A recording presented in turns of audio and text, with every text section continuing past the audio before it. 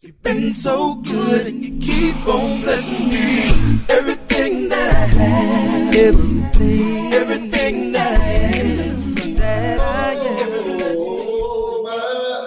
We're gonna shout and sing all of God's praise, and everybody will everybody, oh, we will be happy. Oh, it will be over there. Reading the scripture for us. We're in Romans chapter number 8 this morning, and I hope that you'll follow along carefully as we examine the book of God. I want to just read verse number 28 and get that to be in your minds as we investigate together. The book of God says, and we know that all things work together for good to those who love God, to those who are called according to his purpose. These are familiar words. They are oft-quoted words. They are encouraging words. They are exhorting words. Yet they are often misunderstood words. The promise is often spoken of out of context. As the Spirit guided Paul's thoughts, he conveyed a comprehensive view of life. The veil of heaven is somehow rolled back in this text, giving us a glimpse into the reality of what's really happening in this world. And so for the next few minutes, allow me to lead you to see the promise of God and the prerequisites for this promise. You see, there are some things stated ahead of our text verse. There are some things that Paul said ahead of that require our attention. We want the promise of the good, but we need to know the requirements for experiencing the good. And so let me, for the next few minutes, use as a topic, for goodness sake. For goodness sake.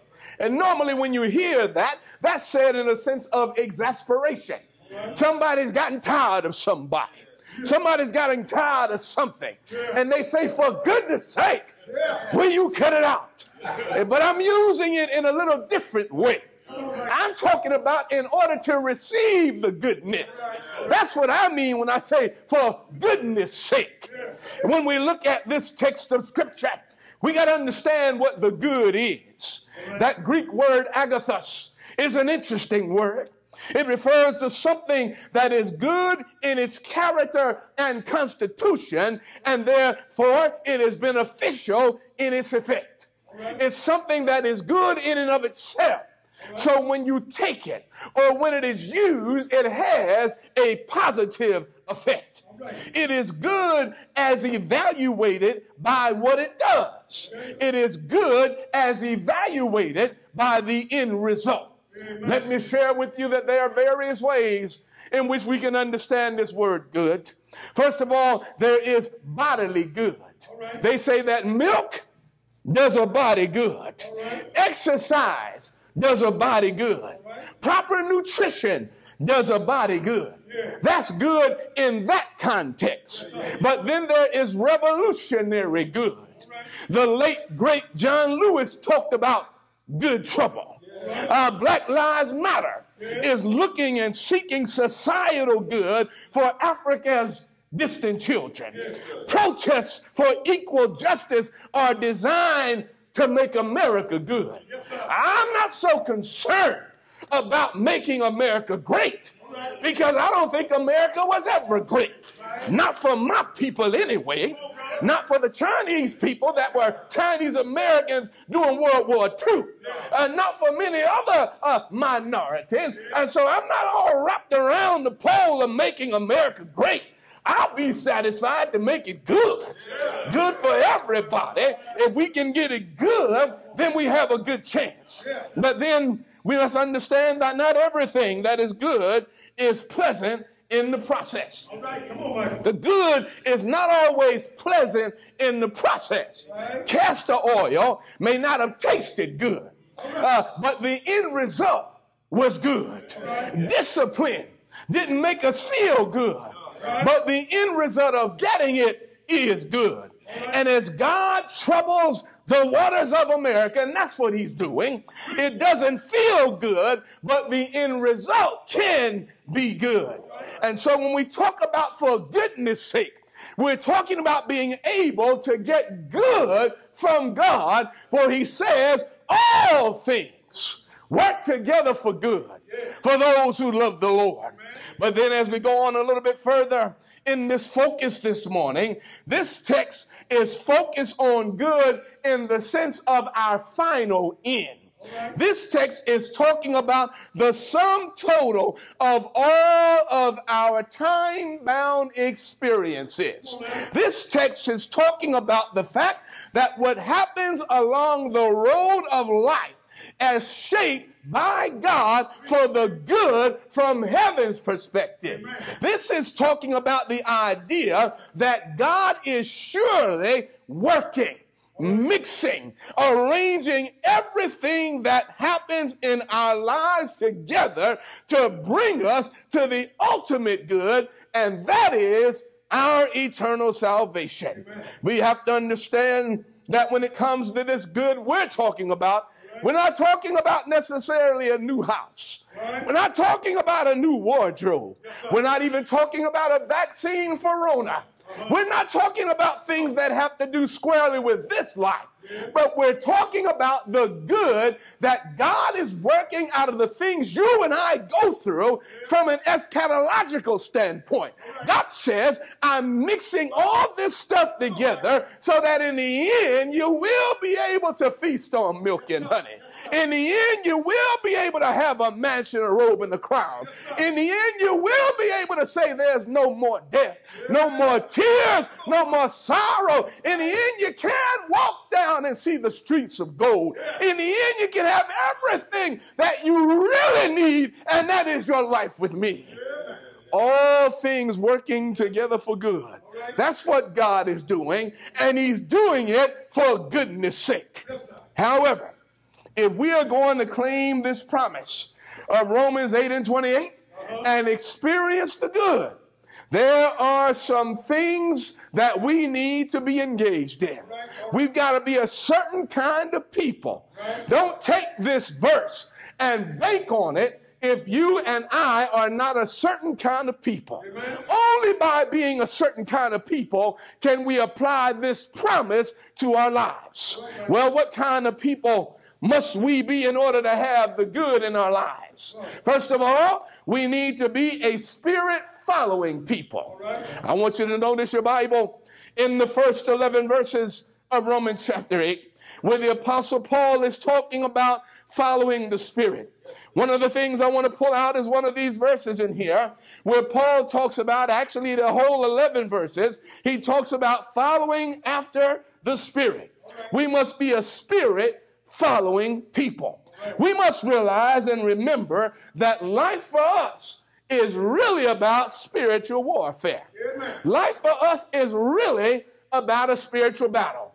We're around here today going crazy in America, talking about all the protests, talking about all this rampant disease, infection of COVID, states going up over and over again, some needing to go backwards from where they were, people out of work in Congress and fighting over whether or not $600 should be allocated to people. We're fighting about the presidency and how is Biden going to get Trump out of the White House, fighting over all these types of things, voter suppression, violence in the street. All these things are concerning us, and we think about flesh and blood, but I want you to know what's really happening here is a spiritual warfare. This is what we are dealing with. When we are baptized into Christ, we enter into the fray of spiritual warfare. It is a battle from within and a battle from without. Not all the battle is taking place from evil people doing things to us. Some of the battle is taking place from the evil within us that needs to be dealt with. The forces of this prince of this world attacks our minds with the goal of enslaving us to a God-forsaken mindset where we start living in ideas that are anti-God, anti-Holy Spirit, and anti-Christ. This is the kind of world that we're dealing with, and this is why, if we're going to have the good, we must be Spirit-following people. Paul wrote in Ephesians chapter 6, verse number 12, we don't wrestle against flesh and blood, or against principalities, against powers, against the rulers of darkness of this age, against spiritual hosts of wickedness in the heavenly places. The devil is trying to mix us up in our lives and try to get us caught up fighting stuff and forget the fact that we're fighting things we can't see. Yes, that's all. Don't just fight what you can see. Fight the power behind what you can see. We hear that song, you remember it, fight the powers that be. You need to fight the right kind of power. The power isn't a corrupt policeman. The power is the prince of this world. The power is not a corrupt president. The power is the prince of this world. The power is not unemployment. The power is the force behind it. We've got to recognize that we need to follow the Spirit to fight the battle that we're in. As Paul goes on a little further, we got to understand what the devil does. He works in the mind. Too many of us are looking for a red suit and some pitchfork hands and the idea of a tail and horns out of a head. That's too many of us are looking for that. But what the devil does is work on the mind. He works on the mind in various ways. The devil tells us that there is no such thing as absolute objective truth. The devil tells us that we got to have our mind so strong and we have so much rationalistic power that we can figure it all out by ourselves. The devil has our world twisted, turned upside down. Oh, he uses a man who's died in the 19th century by the name of Friedrich Nietzsche. This guy was a German philosopher, and he said stuff like this. Why am I bringing it up now? The man's been dead a long time ago, but his ideas are still impacting today. That man had the idea, and he said, you have your way, I have my way. As for the right way, the correct way, the only way, it does not exist. That's what he had to say. He went on to say there are no facts, only interpretations. That's what he had to say. He had to say, is man merely a mistake of God's, or is God merely a mistake of man? That's the attitude he had. And it's because of his type of thinking that the devil put in his head that we are living in the 21st century in an era of do it any way you want to do it. Somebody thought that song came out in the 70s. That song's still playing here in the 2000s. Do it any way you want to do it. Let me come with this song. Maybe you know this one better. It's your thing. Do what you want to do. I can't tell you who to sock it to. It's your thing. That's what the world is talking about today. They grabbed that stuff from a man like Nietzsche, who got his thinking from the devil himself. And we need to understand that's what's impacting our society. This is what's impacting our society in the realm of morals and ethics. This is why you got people showing up on television commercials talking about Truvada. You can still be gay.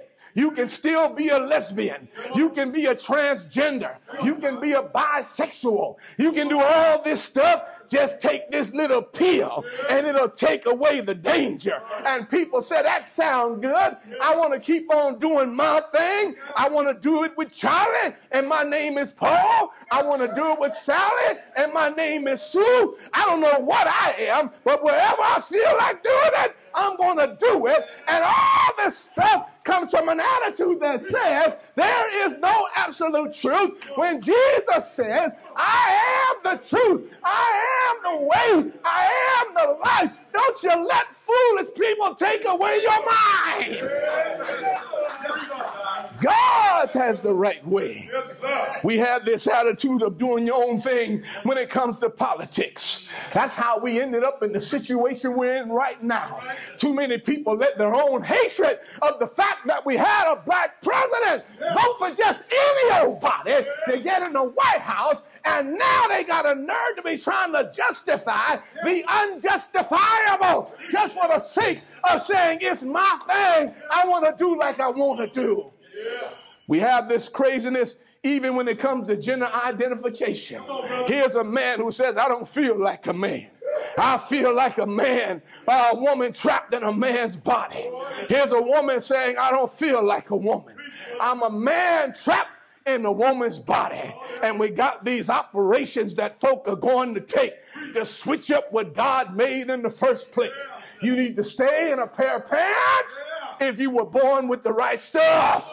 You need to stay in a dress if you were born with the right stuff. Don't let me get more explicit, but I think you understand what I'm talking about.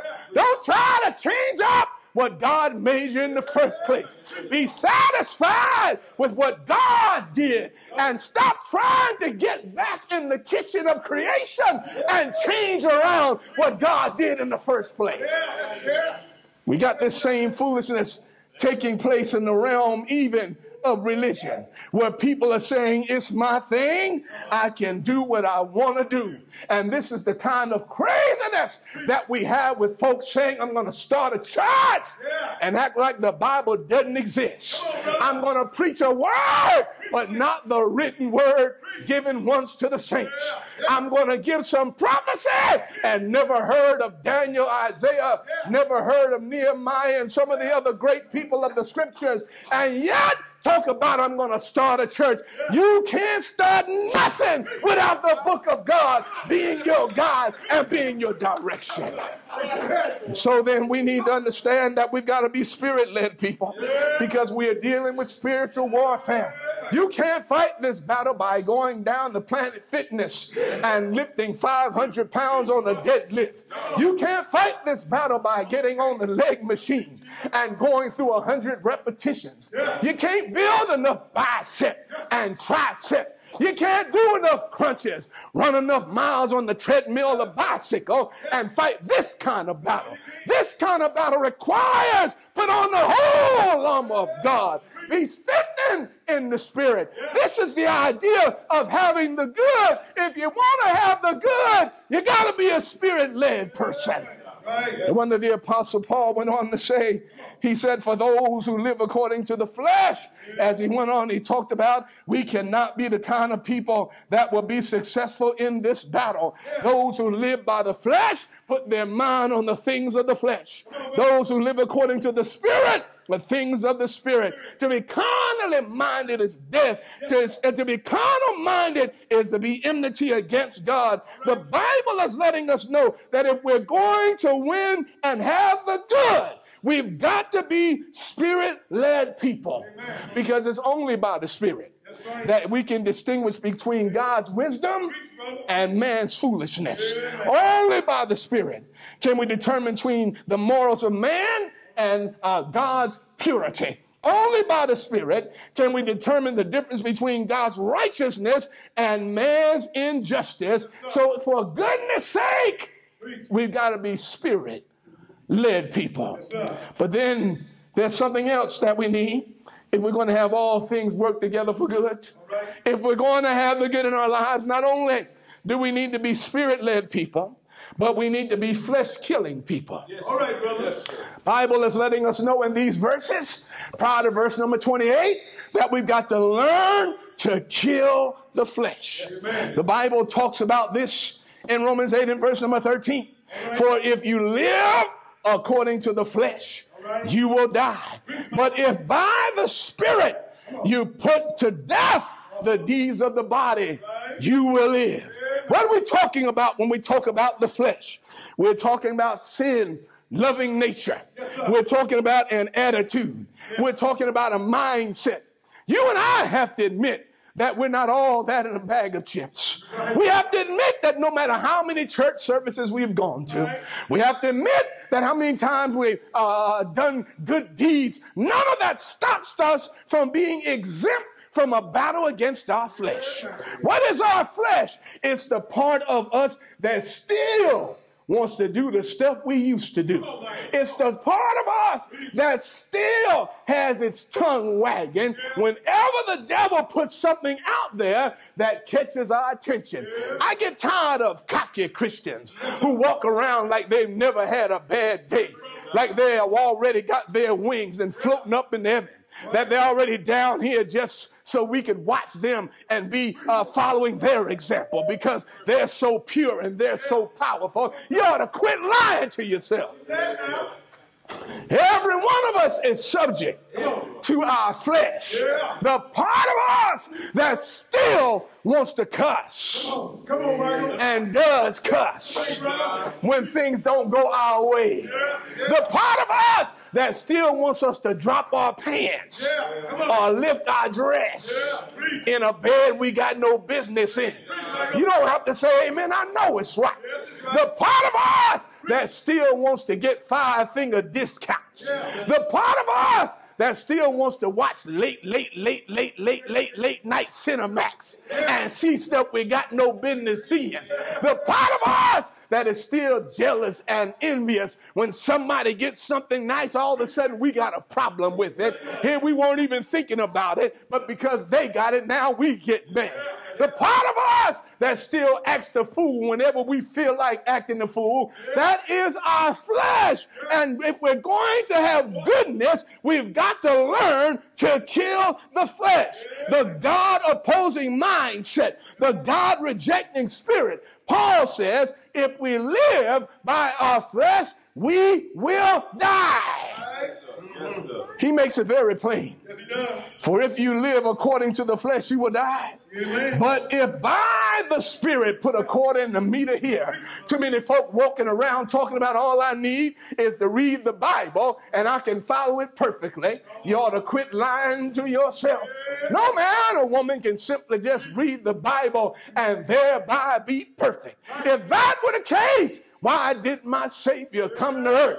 He had to come because he knew I was tore up from the floor up. He had to do something on the inside of me because the outside only won't get the job done. And so he had to give me forgiveness of sins in the water of baptism. But he didn't leave me there on my own. He knew that I needed some power on the inside. He gave me the Holy Spirit, and the Spirit helps me as I live day by day, because the Spirit sees those fleshly thoughts coming in my mind, and the Spirit says, I got to put on the brake. I remember when I was learning how to drive, Brother Terry, I was in one of those driver's ed classes. You know those cars that have brakes on both sides? Some of you know what I'm talking about. I remember driving that car, and the guy would say, you're doing all right. I remember how I did all right all week long, and it got to the point where he said, I'm not going to even test you for anything further. I know you got this thing. You have already passed. I was still in the car with him when he said that, and I got so excited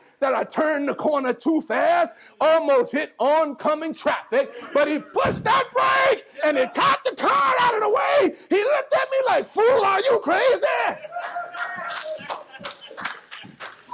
And I want to tell you that the Holy Spirit has to push the brake in the car even today. Because I might be driving down the road, having a good week, thinking that I'm doing all right.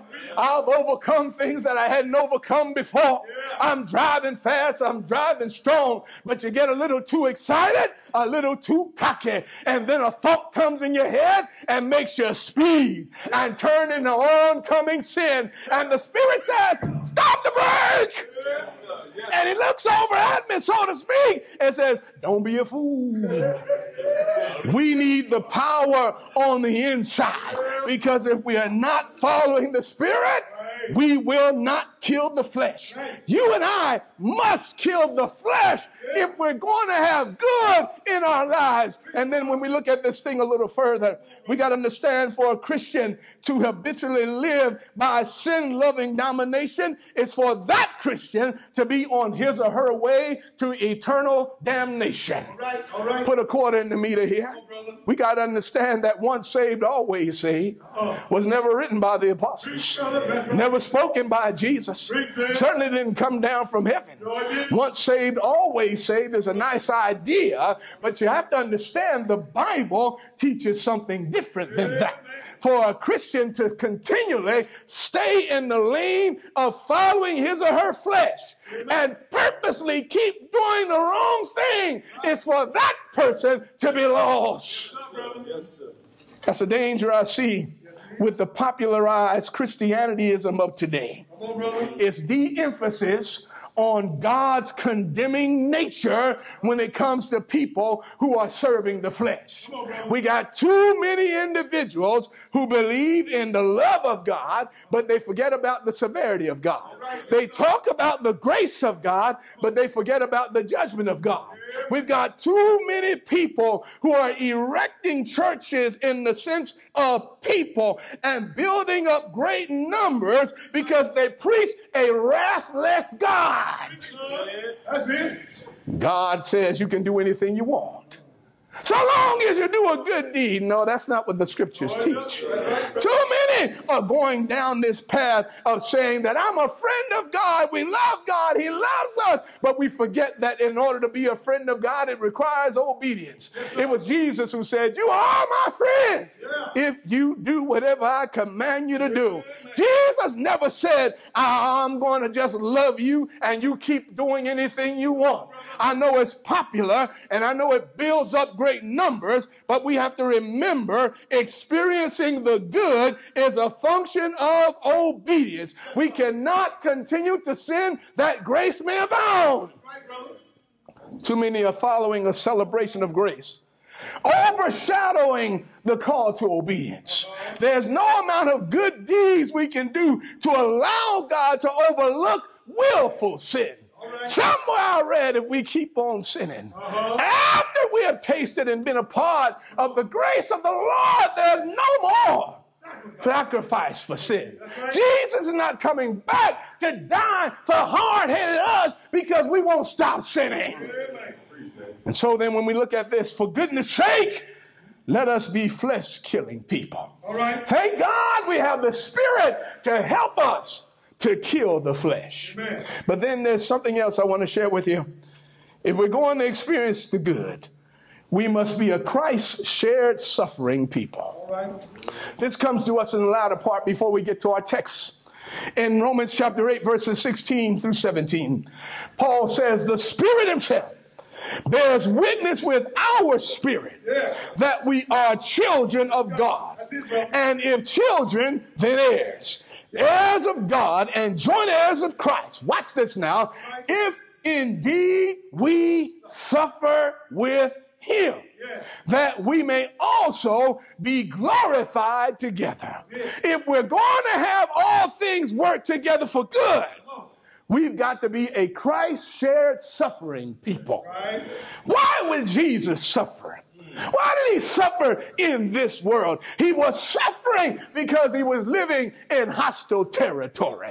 The Lord knew when he was here, he wasn't in his own territory. He knew that he was in the devil's territory. Sometimes we talk about sports, and I'm glad some of them are back on again right now. When we talk about sports, sometimes they talk about the home field advantage. They talk about the 12th man. They talk about that crowd that is always jeering the opponent, and sometimes the home team derives motivation and more strength because even though they have the same amount of players, they got the crowd behind them, and the crowd gets in the minds of the opponent. Sometime in basketball, LeBron gets up to the foul line to take a foul shot, but he's in somebody else's arena. And all the fans are up there right behind the basket waving all kinds of things and boo and hiss and miss and all of that. And sometimes he clinks it because the crowd got to him.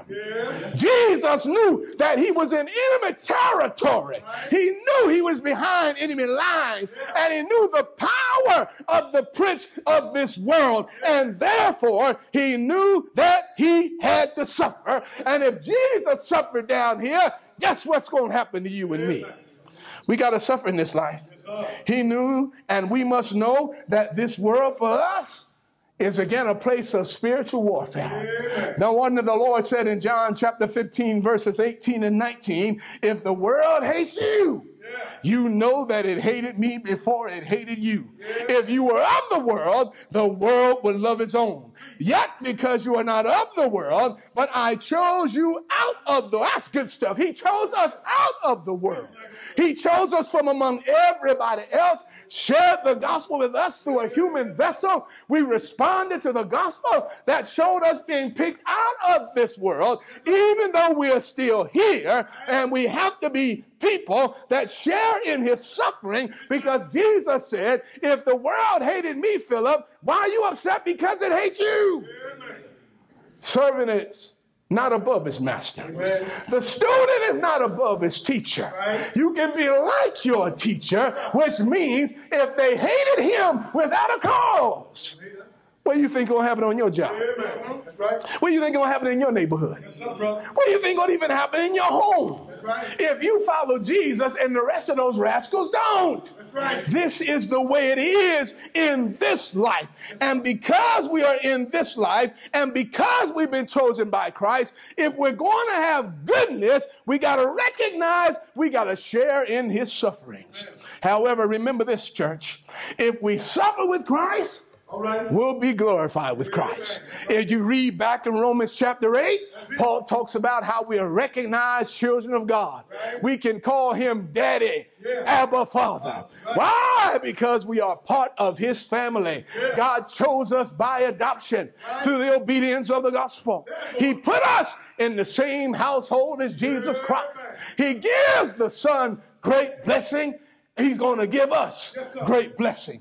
Jesus suffered in this life. We must suffer in this life. But the end of the suffering has a better picture. And not only do we suffer here, but you need to understand what's happening in this world. The whole world is suffering, and not just us. Amen.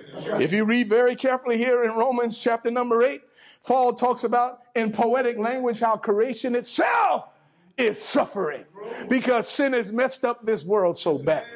Why is there racial hate? Sin has come into this fallen world. Why is there social injustice? Sin has come into this world. Why is there murder? Sin has come into this world. Why is the government so corrupt? Sin has come into this world. There are people who think that, oh, well, somebody just was educated wrongly. No, there's a deeper problem than that. The prince of this world operates in the minds of men and women. This is spiritual warfare, and you and I suffer because we see that the way of God is right. We've been unplugged from the matrix, and we see the prince of this world coming after us in various forms because he knows that we must suffer with Christ. But if we suffer with Christ, we'll be glorified with Christ. One of these days we'll be able to be glorified with Christ. I get tired in this world because of the suffering from within and without. I get tired of fighting my own demons sometimes because I have to suffer in this world. But I've got to keep on going. I get tired of having to deal with people who inflict punishment on me. And for no reason at all, but I have to suffer because Jesus suffered. I get weak in this world because of the suffering that I have to undergo. I get weary in this world because of the suffering that I have to undergo. And it's not just me, it's for everybody who names the name of Christ. But thank God Almighty, one of these days, the suffering will all be over. We'll be able to be glorified with the Lord. So for goodness sake, let us be Christ-shared suffering people. Which brings me to the end of the message, because it brings me to where I started, where the Bible says we know that all things work together for good to those who love the Lord, who are called according to his calling. Brother Terry, I know you've been through a rough 72 past hours. I know there's been some tears shed. I know there's been some fear. I know it because I've been down that path myself. I know there's been some anxious moments. I know there's been some pain. I know there's been some anxiety and some sorrow. But if you suffer in this life, Jesus says, I'll work it all together for good. It doesn't matter how dark may be the night. Joy comes in the morning. Why? Because God works it together for good. Brother Philip, I know you've had some suffering in this world, trying to deal with job situations, trying to deal with struggles up, down, all around, side to side. I know it's hard to be a young man trying to live for the Lord, especially when you got these fast-tailed young ladies after you, trying to get in your pants when you're trying to live for the Lord. I understand how they want to get your money and leave you hanging dry. I understand that, but if you suffer with Christ, you'll be able to have the victory. Brother Willie, I know you had some bad health problems a few years back until up to the almost recent day. I know that you were suffering from pain and affliction. I know you were in and out of the hospital and having all types of struggle and angst and wondering where it was going to end up. But God took all that and mixed it together for good. And here you are, here at the building at Westview, even doing some jumping jacks. Here's a man who knows what some suffering is. Brother and Sister Stone, I know you've had some battles in this world trying to raise a child in a crazy world. Bring them up in the nurture and admonition of the Lord. But thank God, God takes it and mixes it all together for good. Brother Sidney, I know you had some problems in this world, struggling with trying to make sure the children are okay, trying to make sure you keep doing the right thing. But God takes it all and mixes it up together for good. Brother Lonzo, I know you had some struggles in this world, having to move from D.C. down here, having a problem keeping a job down here, having to move back to D.C., trying to get back home to get close to an ailing set of parents. But God worked it all together for good, and now here you are in Hunts Vegas, Alabama. Brother Greg, I know you had some struggles in this world, having to deal with people on your job who act like they got no doggone sense, having to struggle with the ups and downs of people who get jealous of you, trying to stop you from making the money you ought to be making, especially with so much time and experience. But God is taking it all, mixing it up for good. Westview, I know we're tired of being apart. We can't come together. We can't hug. We can't fist bump. We can't sing together in person. We can't eat our meals in the back. We can't have children's church. We can't do the various things we want to do as Rona is messing up the world. But God is even taking Rona and making it all come together for good. Yes, there are times when I think about my mama's kitchen. Mama will be 88 years old tomorrow. Mama can still burn in the kitchen. Mama's still beautiful. Mama's still sharp in the mind. Mama's still bold. Because when I said I was coming home, she said, you can't come home right now. I'll whip you all back to Alabama. Mama, I watched her in the kitchen, and I watched her make a cake one day. Brother Philip, she was using some Hershey's chocolate, and I thought it was a regular Hershey's chocolate bar. It was that bitter chocolate. And when she took that flour and took that vanilla extract and took all the other ingredients and mixed it all in there, I said, Mama, I want a piece of that chocolate. I said it so much. She said, boy, get from under my feet. She got tired of me. She said, here, go on and eat a piece. I put it in my mouth. It was the worst thing I ever tasted. But she took that same chocolate, put it in the mix, mixed it all up, and put that thing in the oven. When it came out, it was a delicious chocolate cake. I'm telling you, God's got a kitchen like nobody else's kitchen. All your disappointments, all your pain, all your struggle, all your loss, all your time in this world that is hard, God is mixing that thing up together. He mixed it better than the candy man. He mixed it all up, and it comes out of the oven, and it tastes so good. And one of these days, I'm going to be at the banquet table, and the cake of my life with all the mixed up ingredients that were terrible tasting by themselves. When they set that cake before me, I'm going to say, I don't know about that, Lord. He's going to say, go on, dig in, because it's all good right now. For goodness sake, God is working in our lives. And so good, and you keep on blessing me.